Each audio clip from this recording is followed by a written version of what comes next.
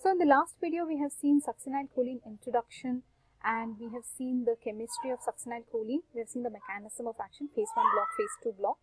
Mainly what you have to know is succinylcholine is fast acting and short acting skeletal muscle relaxant. It has only 3 to 8 minutes of action. Okay. Let us look at the uses of succinylcholine. Considering that you give it and you have to do some procedure within 3 to 8 minutes, right?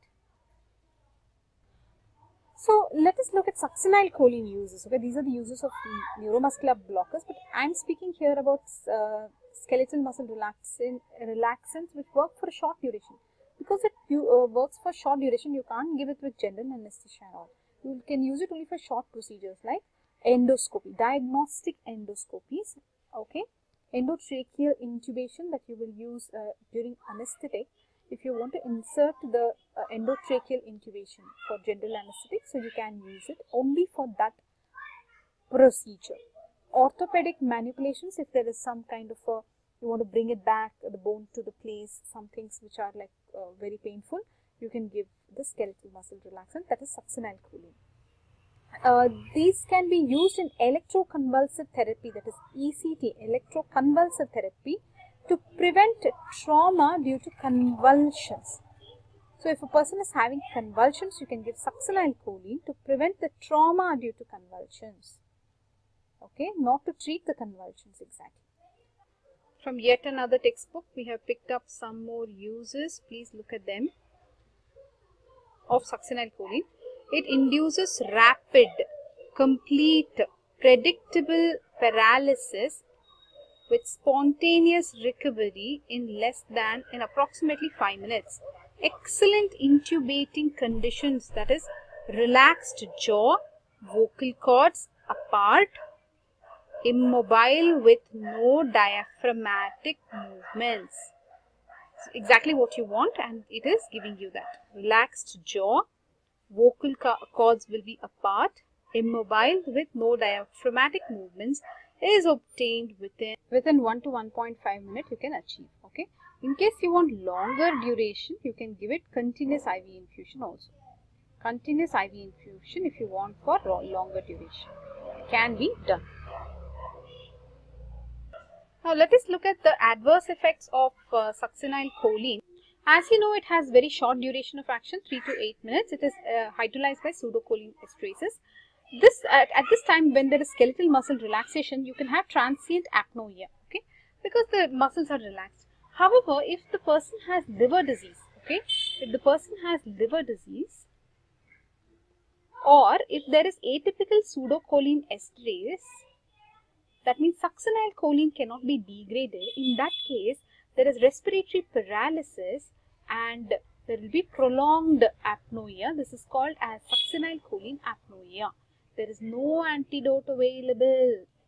Look at this. There is no antidote available to succinylcholine apnoea. Therefore, you should give fresh frozen plasma in such a situation if it occurs.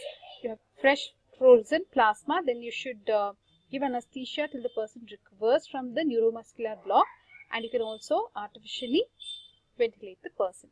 Now let us look at the adverse effects continued of succinylcholine. There can be muscle pain due to initial fasciculations. There can be muscle pain, okay, muscle soreness, increased intraocular pressure. In the eye there can be increased intraocular pressure, okay, because the muscles are all relaxed, right? Skeletal muscles are relaxed. Then increased gastric pressure, you can see here, there is increased intragastric pressure. Hyperkalemia, you should not forget this. Succinylcholine will lead to hyperkalemia. This is something that you have to remember. This should be like very important that you should know. Hyperkalemia because of succinylcholine. So in case the person already has hyperkalemia, don't use succinylcholine, use rocuronium. Especially if a person has burns, the intracellular potassium has come out and he has hyperkalemia. So if the patient has burns, you should use rocuronium. Don't use succinylcholine. Now there can be bradycardia because of vagal stimulation.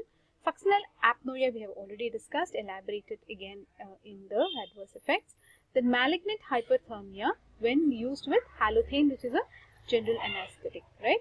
So you will, in this case, wherever there is malignant hyperthermia, you have to treat it with intravenous dantrolene. So please remember this.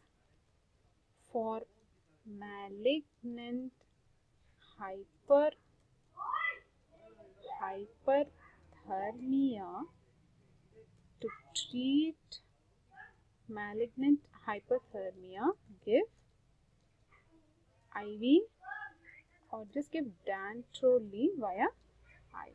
Dantrolene via IV. Okay. And you should also cool the person and give 100% oxygen to control, and you have to control the acidosis also. So what are the adverse effects of succinylcholine? Muscle pain, increased intraocular pressure, increased intragastric pressure, hyperkalemia, bradycardia, succinylcholine apnoea, prolonged apnoea, which we have already explained, and there is no treatment, no antidote, so you have to just with fresh frozen plasma, anesthesia and ventilation. Okay. Then what else I was explaining? Malignant hyperthermia. If there is malignant hyperthermia, give IV dantrolene, rapid cooling, inhalation of 100% oxygen, and you have to control the acidosis. Okay. We are going to end this video on succinylcholine uses and adverse effects. Now, just before conclusion, we will give the comparative features of succinylcholine and Depolarizing, which is a non-depolarizing neuromuscular blocker. However, succinylcholine is a depolarizing neuromuscular blocker. Interesting thing to note here is succinylcholine is synthetic. It's a short-acting, 3 to 8 minutes. Initially, it causes flaccid fasciculations, muscle twitches, and then it will cause flaccid paralysis. It causes release of histamine. This could be an adverse effect if you can add it in the adverse effect. The phase 2 block, it resembles the non-depolarizing block, and you can reverse it with the administration of neostigmine. Neostigmine is an anticholine esterase, so it will increase the acetylcholine level in the neuromuscular junction. So you can increase the, remove the flaccid paralysis and go back to the contraction. Okay.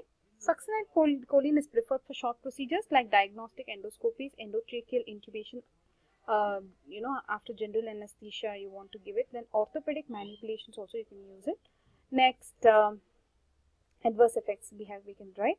Now, D-tubacuranin is a natural alkaloid. It is long-acting. It causes flaccid paralysis. It also causes release of histamine. And neostigmine even reverses D-tubacuranin effect. It can be used in adjuvant to general anesthetic. Okay. So, in this video, what and all we saw? We saw the uses of succinylcholine, then we saw the adverse effects of succinylcholine like increased intraocular pressure, hyperkalemia, increased intragastric pressure, bradycardia, prolonged apnoea. It's also called as what? Succinylcholine apnoea. You should write that. Then we saw malignant hyperthermia. You can treat it with IV dantrolene, right? That's all we wanted to cover in this video, the uses and the adverse effects of succinylcholine. It's also called as succinylmethonium. Right, it's called succinylmethonium. Okay.